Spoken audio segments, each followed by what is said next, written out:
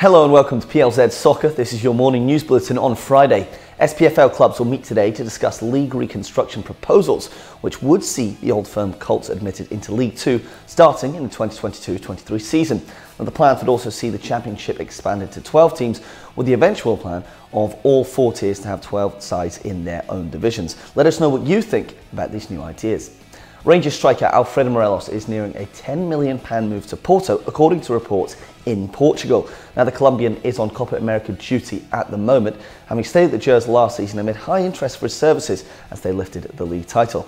The Ibrox side may try and hold out for their valuation of £15 million, so keep an eye out for this one. It could roll on all summer.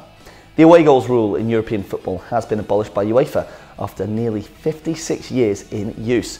The rule meant that two-legged games that ended as a draw would be decided by the team who scored the most away goals. It will come into effect immediately for the old firm clubs Aberdeen, Hibernian and St Johnstone this season. And England midfielder Jordan Henderson is confident ahead of Tuesday's meeting with Germany in the last 16 of Euro 2020.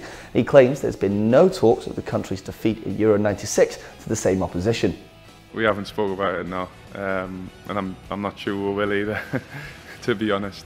But no, I think obviously a lot of talk will be on penalties and things like that. But for us, you know, we've been in a penalty shootout not so long ago, and we practice penalties all the time. So it's just part and parcel of football, really, now in tournaments especially.